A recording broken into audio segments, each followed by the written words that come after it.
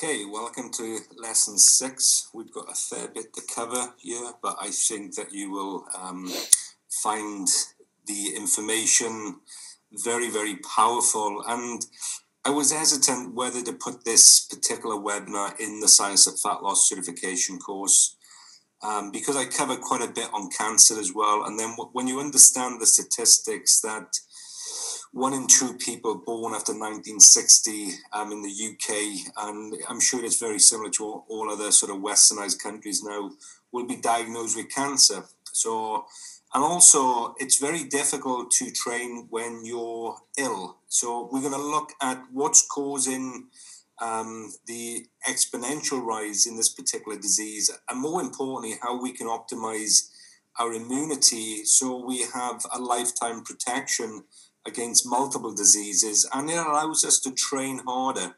You know, you can't train hard if you're constantly sick. So I think just hold on to your seat.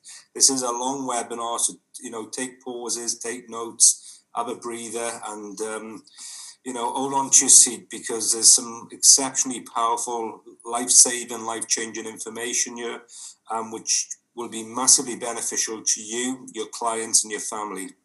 Okay, so first of all, I've mentioned this before, there are 3 primary causes to all diseases, including cancer, and also including obesity, including diabetes, including dementia, and this is what I realized when I wrote my last book, which I keep referring back to, Stop Killing Yourself with Your Knife, Fork and Thoughts. It was like a eureka moment for me, even though there are many, many diseases which are labeled, because if you label a disease, you can medicate a disease.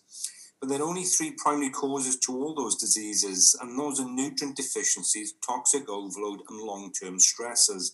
If you can address that, then the likelihood of disease knocking your door is exceptionally, sort of avoidable. So, I had the opportunity many years ago studying nutritional microscopy, and this is why I've got this particular slide here.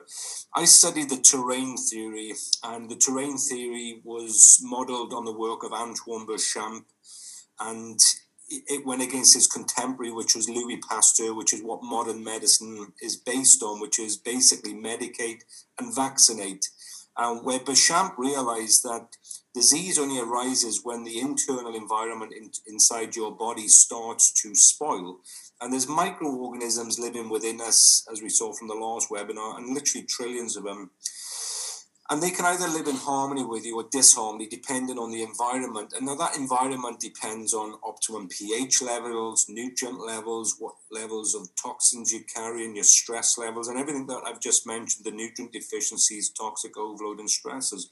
Now, when you start becoming deficient in nutrients, the toxins start to become accumulate, and you have these multiple stresses, then the terrain starts to change. It becomes much more favorable for all diseases.